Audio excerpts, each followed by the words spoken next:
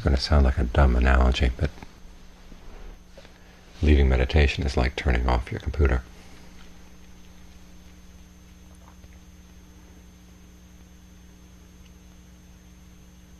And you can turn it off without going through the protocol. You can turn it off with going through the protocol, and you can just put it to sleep. And when then you come back to use the computer, the ease with which you can get back into the computer depends on how you turn it off.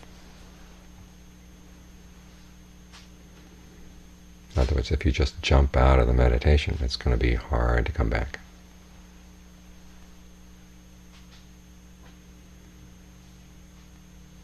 If you go through a little protocol, it'll be easier. And if you really don't turn it off at all, just put it into a different mode, that's easiest of all.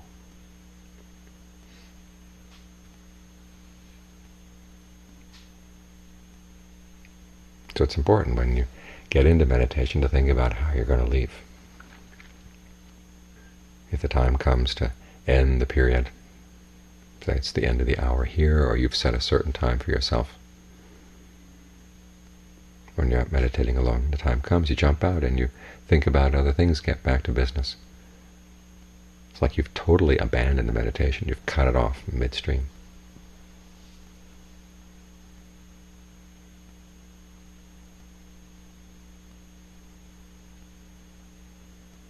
And then when the time comes to come back, it's going to be hard to pick up the pieces. So at the very least, have a kind of protocol when you leave meditation. Notice what the first thing is that you focus on when you leave the breath. When you open your eyes, when you start thinking about other things that have to be done. Notice how the mind moves to those things. And try to notice what is the first thing that really knocks it off balance. See how long you can maintain your sense of being centered inside.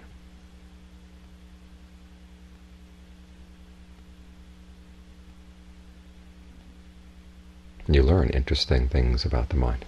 Because if there's no connection between your concentration and your daily life.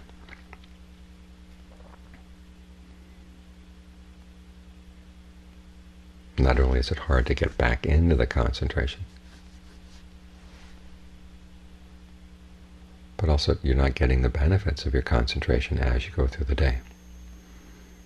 You may be able to keep your greed, anger, and delusion under control while you're sitting here with your eyes closed, but if they go running wild when your eyes are open,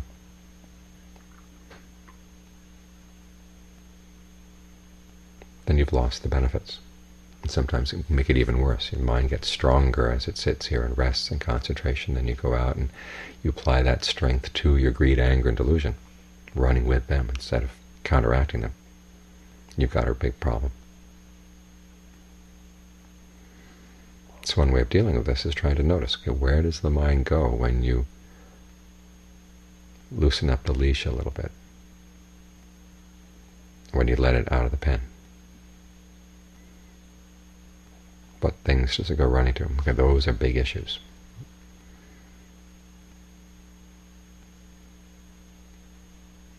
Learn to notice how the mind engages them and how they engage the mind.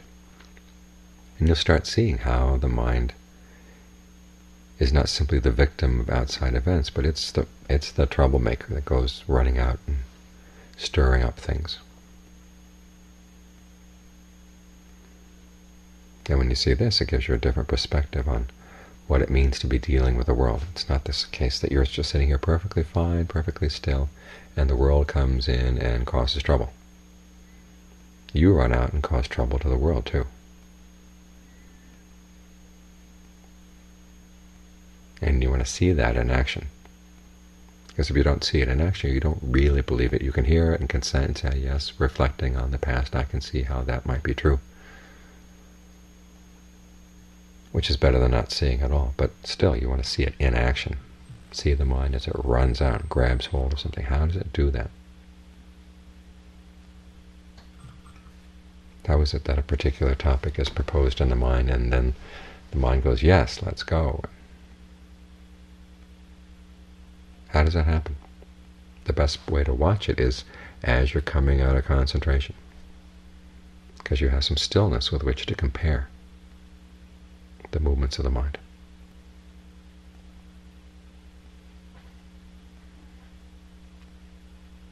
That's called coming out of meditation by going through the protocol.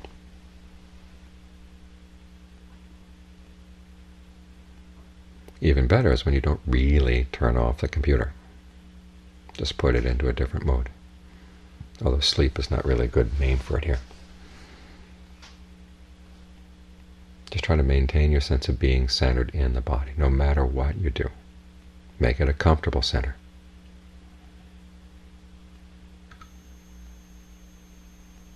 Try to notice it when issues get the mind stirred up. Where does tension first appear in the body? Where are its main nodes? If you can concentrate on keeping one or two spots of the body relaxed, if you hit the right spots, you find the tension doesn't really have a chance to take over. So try to get to know where your tension spots are. There may be the back of the neck, the back of your hands, the area around the sternum. And just make a mental note. You're going to stay there, at least keep that spot relaxed all the time. If you can't keep the whole body relaxed, at least have your trigger spots, your trigger points relaxed. And you find that if you get the right points, it will have an effect all over the body.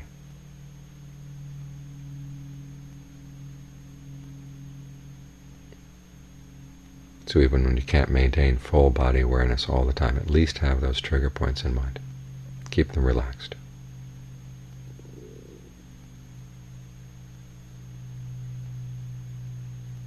They say that the mind can't think of more than one thing at a time, but that's not really true. It keeps scanning here, there.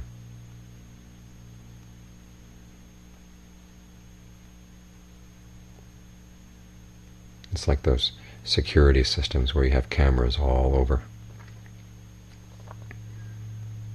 the perimeter of the building. And you've got one room that has, say, 5 or 6 screens. The mind keeps checking the different screens. This is what it's been doing all along.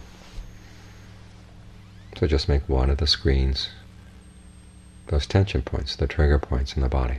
Keep those points relaxed.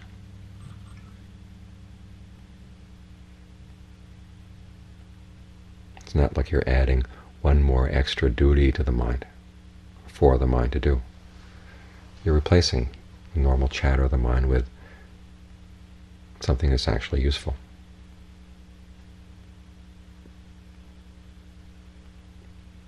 And as you get more and more used to it, you find you can't stay centered here longer and longer periods of time.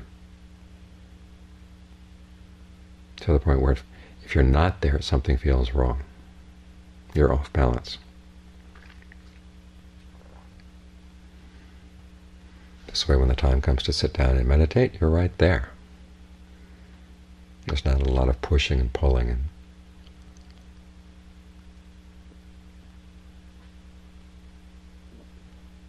fighting off distracting thoughts, because you've made a habit of staying with that one point, letting your awareness spread out from that one point. It's the same skill you want to develop as you're sitting here with your eyes closed. When you can keep this continuity, then the meditation can develop momentum. It's not stop, start like city traffic.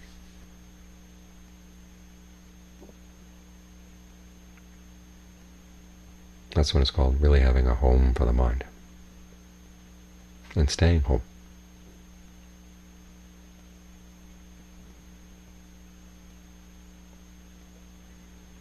So remember, these skills are not just skills for when you're sitting here with your eyes closed.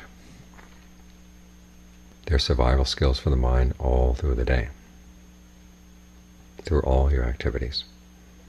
This is how the well-administered mind is administered. The well-managed mind is managed by giving it a foundation spot and keeping it there.